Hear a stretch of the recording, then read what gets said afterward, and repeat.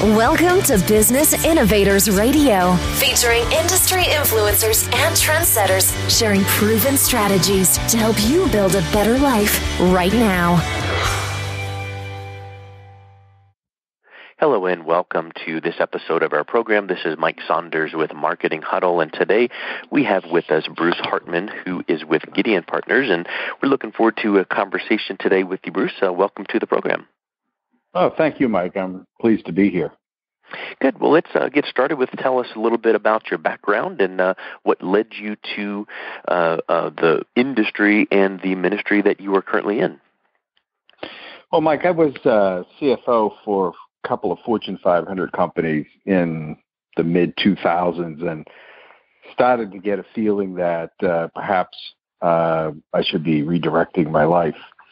Kind of ignored it for about 4 or 5 years, and then while I was at Yankee Candle as the CAO and CFO of Yankee Candle, I decided to retire or resign and enter the Drew Theological School because I felt like to be in ministry I needed to know more about who was Jesus, what are the discipleship requirements, and just generally to know more about the theology of God and Christ. And it was a wonderful experience, a great education, and I think it set me up for what I'm doing today. So it's more being driven that way by the compelling force of God and with the influence of Jesus. So it's been an interesting journey. It's the best way to describe that. Yeah, I can imagine, and I would suspect that the time you were going through the decision process of moving from Yankee Candle into this next chapter, I'm sure that was not like a weekend thought process. No, it was, Mike. I'm glad you brought that up. It was a years long, thought process because you have these feelings that you're not doing what you're supposed to do, and then so once you have those feelings, you start to say, well, what is this all about? One of the things I noticed, Mike, is when I was golfing or, with my family or things like that, I started to thank God more for the experiences I was having. But at the same time, I felt troubled in the workplace or the marketplace. So, through discussions with pastors, and fortunately my brother-in-law is a Baptist minister, so he was able to help me sort through some of this stuff. And it was a very difficult Monday evening, May 5th is the exact date, 2009, that I decided that this just wasn't the life for me. And fortunately, I was in a position where I could just, stop working and go to the theological school here in New Jersey. Yeah, it's really interesting. I work in the kingdom business world as well, working with some networking groups. And recently I went to a conference, and there was a author there. His name is Ken Allred, and he wrote a book called The Integrated Life. And it really, I read the book, bought it, and listened to his talk. And it was just really interesting because the way he prefaced it was, we just think that we go to church on Sunday, and then on Monday through Friday we put our work hat on. And not that we're unethical or non-biblical in our dealings, but it's just like, here's work, here's church, here's work, here's church. But if we think about it, we're called to live an integrated life, which is, what is it about our life that could condemn us to be, part of the kingdom entrepreneurial movement? What would someone be able to go, I knew it, you are a Christian? Well, sometimes it's hard to find in a business who the owner is a Christian. So having that integration of just, here we are, and we're doing all to the glory of the Lord, and how can we do that in our business dealings today? How can we do it in our social activity we go to tonight? And of course, in our ministry and our church on the weekends. I'm sure you have a lot to say on the integratedness of that, but what are some initial thoughts that way? That's a really good point, Mike, that's a book I probably need to pick up and read. But, when I wake up in the morning, which is usually around 4 o'clock, believe it or not, my wife thinks that nobody should be up at 4. But it's a really good time to just kind of reflect and set up your day. And my day may be talking or counseling somebody that works on Wall Street. It may be, right now I'm the president and chairman of a nonprofit in New Jersey where we repair homes that were affected by natural disasters, for instance, Superstorm Sandy. So I may be on a conference call with them for a couple of hours. I'm also on a board for what it's called urban squash. So what we do is we do fundraising to allow urban youth to practice squash and get academic tutoring every afternoon. 86% of these kids, by the way, Mike, graduate from a 4-year college and some of the best colleges in the country, which is way above the national average. So I may spend time with that. I always spend time every day, maybe 2 to 3 hours every day on my business, Gideon Partners. And each of these conversations moves in and out of the marketplace all day long. And what I have to do in every conversation, what I learned that I had to do in every conversation is remember 2 things. What was God's will? Mm-hmm. And where is my heart in this conversation? So in other words, what is it that God wants? And where is my heart? Is my heart with Jesus or is my heart with myself? And, that's been probably the one thing I have to think about consistently every day. And I think particularly for those of us from the marketplace, those are, I think, the 2 biggest issues you have to adjust to when you start doing work for Jesus. Yeah, I couldn't agree more. And what you were mentioning there made me think of something else. Have you ever heard of the book called Blueprint for Life by Mike Kendrick? Yes, I have. Yeah, I just love that. In fact, right now I teach the college and career Sunday school class at our church, a little Baptist church here just outside of Denver, and we're going through that curriculum. It's a wonderful, about an 8-week curriculum, Blueprint for Life. Well, it's interesting how it's just starting out in the beginning of that, talking about everyone feels that draw to what is my purpose. You think of the book Rick Warren, Purpose Driven Life, national huge bestseller, and that was transcending over past just church lines. So people want to know their purpose. Well, Blueprint for Life is setting the stage for saying, first and foremost, figure out and find out what God is up to in the world. And that's an easy answer, drawing people to himself and unto salvation. And then the second step is, now get involved in what God is up to in the world. So if we're doing that in our life and our business, now does that mean we have to have the large print, thick family Bible on our desk at work or on the counter at the job? Probably not, because now, that could be abrasive to some people. But I literally just this morning had an interview rescheduled, and the person said, hey, just had a family emergency with my daughter. So I emailed back and said, hey, praying for you. Just had the same thing happen with my daughter a few weeks ago. Hope everything turns out. Little snippets like that are just in conversation. We don't have to quote chapter and a verse on 19 different passages to make an impact. So it's just those little things. So I think, that's a wonderful point that you brought up. And then when you think about the to-do items under figure out what God's up to in the world and then get involved in that can take on a variety of things for different people. What's good for you, works for you, might be different than someone else. No, that to me is one of the important parts of my ministry, particularly if I'm counseling people that are Christians that are looking for a job, is I always ask them, Mike, to create a 7-word vision statement for their life, not where they want to go work, but what is it that God wants you to do, and you have to put it in 7 words. And I use 7 in a lot of my coaching, and whether it's for business or with folks, because of the importance of the number 7 in the Bible. Yeah, and I think that's a way of honoring God by having a 7-word vision, but also practically. If you can write your vision of what God wants you to do in 7 words, it's very focused. And that's typically what I find with God. It's a very focused and clear, simple message. Well, and guess what else that does? It gets you thinking. Years ago when Twitter first came out, I wrote a blog post called How to Twitterize Your Marketing. Meaning, you read all kinds of things that are so verbose that could have been said in 2 paragraphs, and here it is 28 pages later. So how can you condense your messages, marketing messages? Well, what you're saying is, wow, 7 words. You could spend hours and hours figuring out those 7 words. And what does that mean?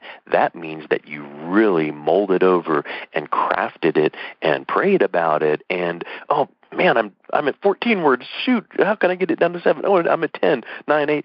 And now all of a sudden you've got it, and you're like, yeah, that really resonates with me. Yeah, and the other thing that it's kind of like exercise, because you're right. You just don't sit down and in 10 minutes you come up with the 7 words. It may take months. Mm-hmm. It certainly takes prayer, and it certainly takes interaction with the world, where you will hear other Christians or perhaps something that you read in the Bible or something that you remember. And typically I won't agree that it's God's direction until I've at least had 3 confirmations. So in other words, I've coincidentally read it in the Bible, or somebody else has mentioned something to me that's related to what I've been praying about. And I find that that's the most effective way.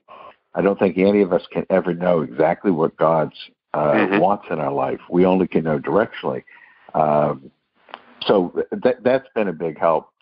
And the second thing I do is on that theme of 7, I also ask people to write down, what are the 7 tactics that you think God wants you to take to achieve this life vision for yourself? And again, that also really makes the people work harder because they got to come up with 7. So. Well, and to bank off of what you just said there, it's kind of like, ooh, that's a good point. Made me think of this. Well, I've said for years, and I've stolen this from somebody, who knows where, but somebody has said this, but I love it. The phrase "knowledge is power" is untrue. Knowledge is potential power. You have to put it into action for that knowledge to be truly powerful. Well, if you have, God's will in 7 words, now what? What does that mean? Tactics. And part of my tagline for my company is strategy, tactics, and execution. Meaning you have to have a strategy, then you got to know what tactics you're going to use to implement the strategy. But even if you know the tactics, then you got to execute them. So yeah, I just love the synergy between those 2 directions you mentioned, because knowing God's will for your life, that's a little tough. But now what tactics can you use to kind of get each and every day closer and closer? Because sometimes, we hear that phrase, walk of faith. Sometimes it is, and one step down the road, and then the never step down the road. Maybe it's 8, 10, 15 steps down the road that God starts going, okay, now see, look at this. Look at where this opened up. And remember those 2 trips and falls back there you had? That's because I wanted you to see this and meet this person, and now all of a sudden, wow, here we are, and you might never have gotten there unless it was for that first step. Yeah, Mike, that's really well said. And as you were talking, I was reliving experiences, and many of them fell just exactly the way you said. And it's to me, I don't know if this was for you, but for me, this was part of the journey, that you had to do the stumbles that you mentioned, but you also had to have a plan so you could see that you stumbled, and you had to have, these daily conversations, which I do at 4 a.m. or 5 a.m. with God, to know, okay, well, I messed up here, and I did better here, and things like that. But as you said, you have to have a plan. Well, it reminds me, too, of Joseph in the Bible. Think of from the juxtaposition of Joseph in the pit to Joseph the ruler when his whole family comes down to get the food. Wow, that was quite the transformation, but boy, those steps in between were pretty tough for him, and he's thrown his hands up going, why, God? I'm fleeing from this woman. I'm now in jail. And now all of a sudden you look back and go, maybe that was so I could get a step closer here and a little sideways closer here, and then now look at the position that he was in to save not just his family, but so many people with the wisdom that he had with the 7 years of famine, the 7 years of abundance. Yeah, that's a story I see But particularly as I've entered this journey, to me, it's what you're describing is learning how to live your life with God, and it's a learning process. Much like my brother is a deer hunter, and I can go out in the woods with him and have no idea where the deer are, but he will know exactly where they are and where to go. And that's part of living with God, is learning to see God in our lives through providence, and coincidences aren't coincidences anymore. And life is always a learning process, and it's a journey every day, which is an exciting journey. I look forward to waking up every morning. And speaking of books and examples, have you read the book, kind of an old one by now, by Bruce Wilkinson, called The Prayer of Jabez? Yes, I have. So what you described there reminded me of Jabez moments, and I think that we can miss Jabez moments, which are opportunities to maybe minister to someone, encourage someone, pray for someone, or give them some edification, or maybe it's just an aha moment that we have of, wow, Lord, you just really met my need here. But guess what? I think that we, in the society we're in today, miss so many of these opportunities and moments for one big reason. We are booked, and we are frenzied and fast and furious, and we've got our text and our instant message and our social media and our schedule and our this and our that, and I think that we just are zip, zip, zip going, God, catch up. And boy, that's just a bad spot to be in. So maybe you're 4 or 5 in the morning, quiet before the world gets stirring and rustling around. Man, could someone take some of those moments and just kind of be that human being, not the human doing that we all tend to be? Yeah, that's actually one of the reasons why I started doing that centering in the morning, because if I did, my day would be out of control, as you just described, by 10 o'clock. And it's also developing this sense of confidence. It's much like diving into a dark pool. That, to me, that's kind of what faith is. But you know that God is in charge, and you're going to be okay.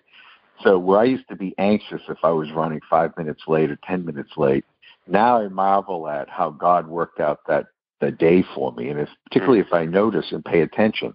And I'm not saying that every incident of that is God-related. Sometimes it's me just asserting myself where I shouldn't have. But it is amazing how many things work themselves out once I'm aware of where I am and what I'm doing.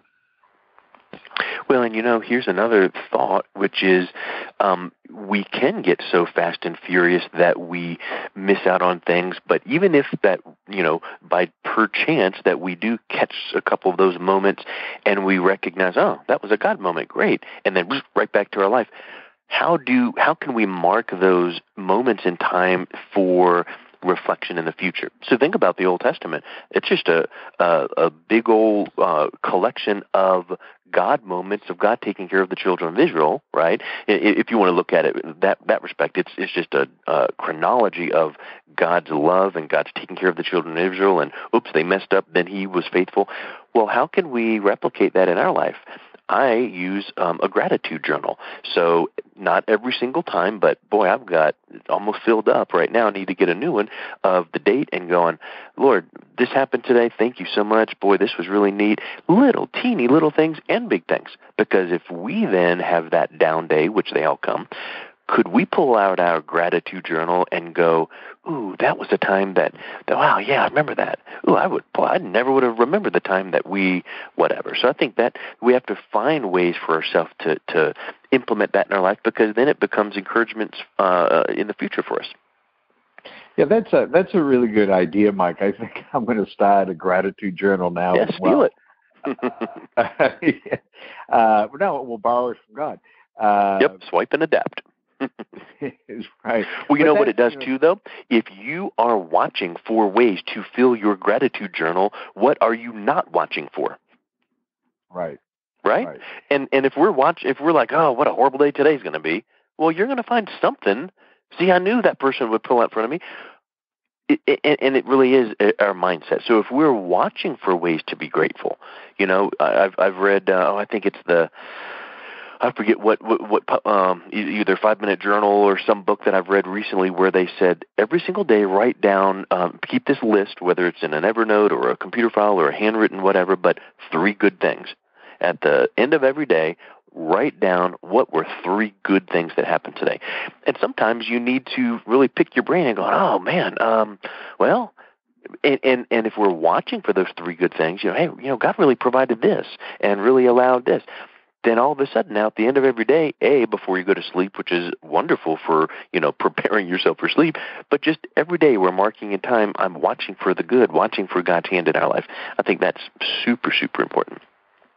Yeah, and I at this point, in my life, I wouldn't even know how to exist without watching for God and having His direction in life. And one of the things that I do, Mike, in my counseling, particularly for those that are looking for a job, is I give them exercises every week. I try to build them up to, how do you present yourself in the most positive light to an employer, but obviously you have to be that person the employer wants to hire, but more importantly, you have to be that person God wants you to be.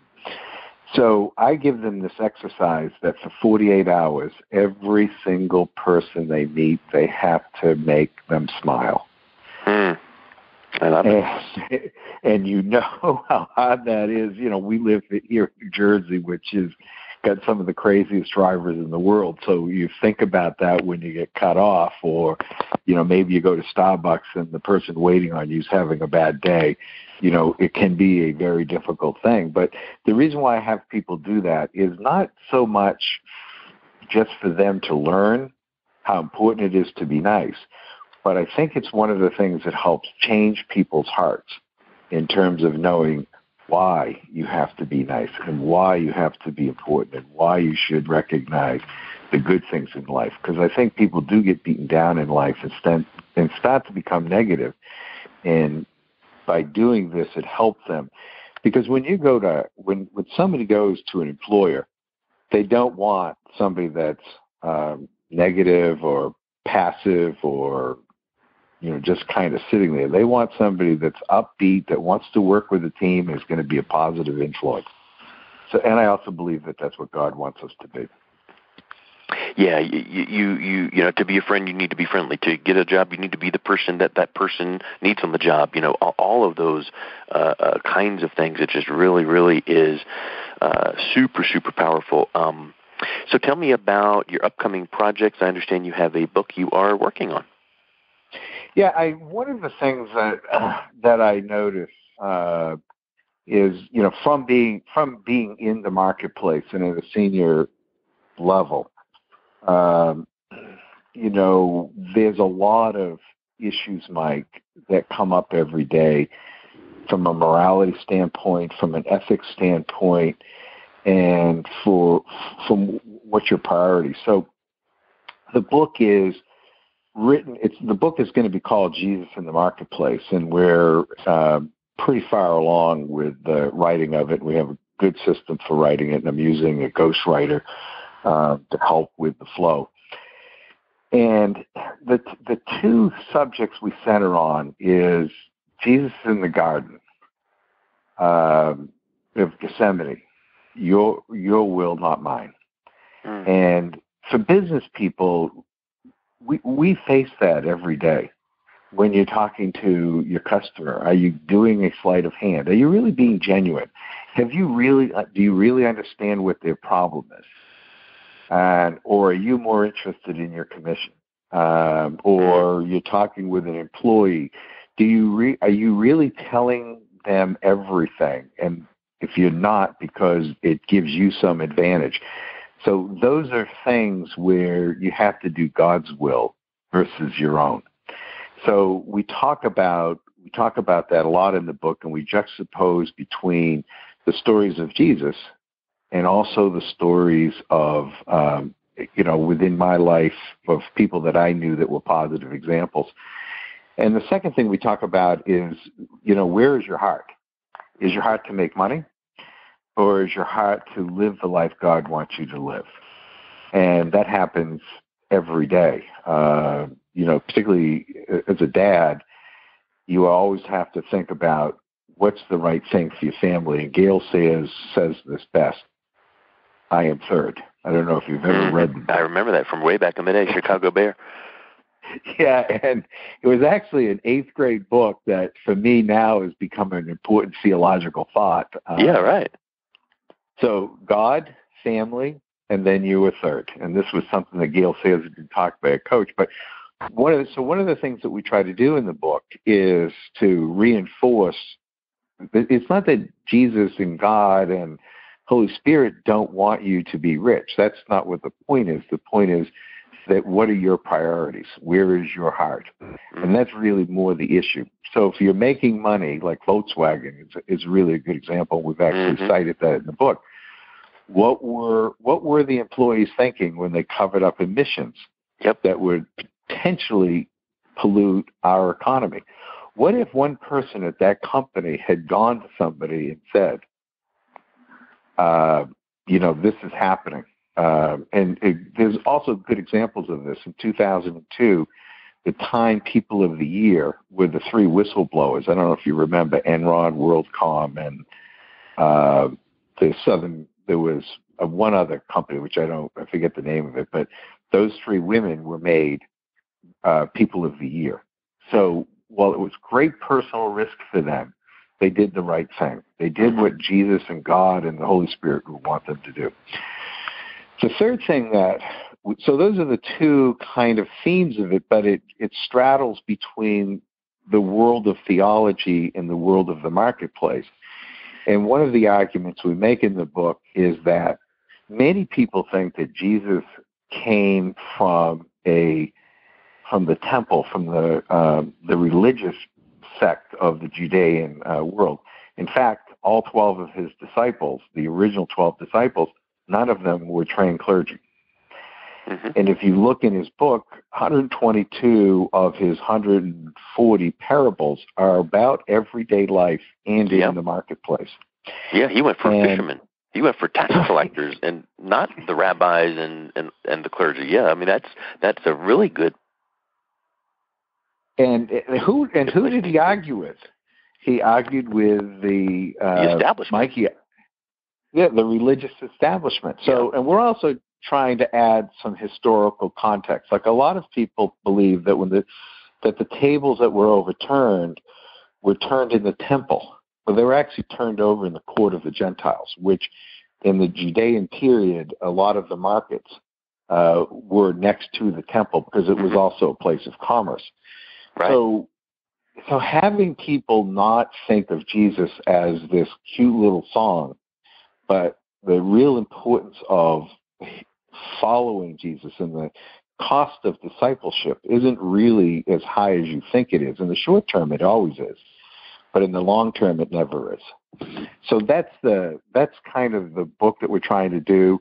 We're trying to mainstream the book, Mike, as opposed to going to the religious publishing houses. We're trying to use the more traditional publishing house, and the reason is we believe that the book is for the masses and not for just professors of theology and people like that. So, and we're trying to write the book so that the masses can understand it. Well, we could talk for, of course, hours and hours on end, I'm confident of, but at this point, what is the best way that someone could learn more about you, your ministry, your business, and the upcoming book? We're setting up, actually starting next week, we're working on constructing the website. One of the things, Mike, my business just took off. I've been incredibly busy, and so I finally have said you need to get a website going so people know how to get into contact with you. But if obviously they can look me up on LinkedIn, or I don't know if it's appropriate, Mike, but I could give you my email and they could write to me. Yeah, whatever works for you. So, Bruce Hartman on LinkedIn, and then what's a good email address to use for you? bhartman12345 @gmail.com. Awesome. Well, Bruce, thank you so much for your time. It was wonderful getting to know you today. All right. Same here, Mike. Really, really enjoyed it, and God bless. Thank you so much. Thanks for listening to Business Innovators Radio. To hear all episodes featuring leading industry influencers and trendsetters, visit us online at businessinnovatorsradio.com today.